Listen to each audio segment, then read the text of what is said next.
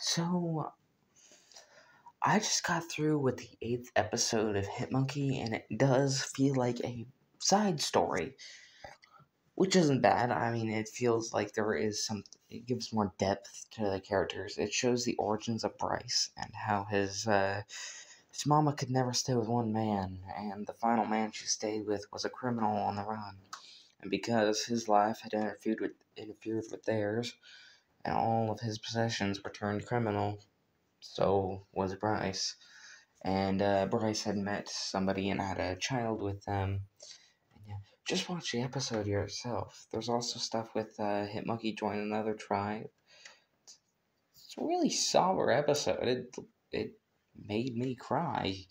It's a good episode. It's probably my favorite episode, but it's very tear jerking. It's a sad episode.